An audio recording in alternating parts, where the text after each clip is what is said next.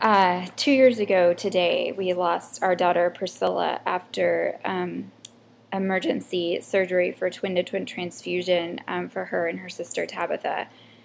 We had only named Priscilla a week or so before, and her name is very special to us. It came from the book of Acts, where it talks about this woman, Priscilla, and her husband Aquila, who took aside this man, Apollos, who was sharing the kingdom of God with anyone he could get his hands on. And they told him about Jesus, and that Jesus had died and risen from the dead for our sins, so that we could have a relationship with God.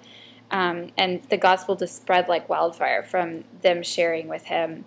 And we wanted that for our daughter. We wanted her to be someone who understood the gospel of Jesus and could share it like that. And so today, in her honor, I would like to share what she taught me. In the moments after her death 2 years ago, just seeing her go from a very bouncing, constantly moving baby girl on our ultrasound to completely still will never leave me. And in those moments, I think that I had never fully understood the love that God has for us, that he would willingly give up his son for you and for me.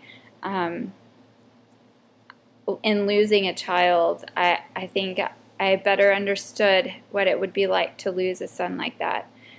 And to do it so willingly is an amazing testament of God's love for us. So as much as I felt like Priscilla pulled me aside and said, there's so much more to this story, I hope that today, if you have not thought about how much God loves you, and that through Jesus Christ we can have a relationship with God, I hope that you will think about that today. And if you do have a relationship with Jesus and you live in the joy of knowing that salvation, I ask that today, in Tabitha's honor, that you would share the gospel of Jesus Christ with someone that you know. Thank you.